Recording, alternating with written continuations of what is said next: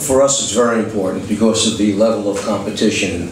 We have played teams that have been missing a number of players. They have not been at full strength, and therefore we have not gotten the type of test that we know we're going to need to play in the European Championship. These teams are at a different level, a different caliber of team than some of the other ones we've been playing against.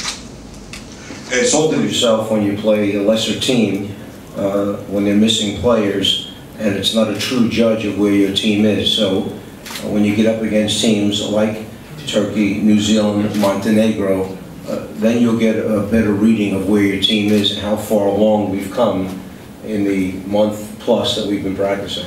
Yaklaşık bir aydan fazla. Fesenko, what would you like to say about Adidas Istanbul Cup 2011?